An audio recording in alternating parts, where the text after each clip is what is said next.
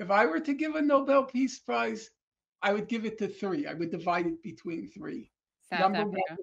the South African delegation. Number two, those doctors who Oh, volunteered to go to Gaza. One doctor, he was asked, he was Palestinian. He was asked, why don't you leave? Because he had the option. He was able to go. He said, I didn't go to medical school right. for 30 years to abandon my people at I this think this moment. one was killed. This one you're talking Yes, about. he was killed. He was killed. So, number two, the doctors. And the third, it's the Houthis. They're the third winners in a real Nobel Peace Prize. If genocide is the crime of crimes, as it's called, then I say the Houthis are the hero of heroes.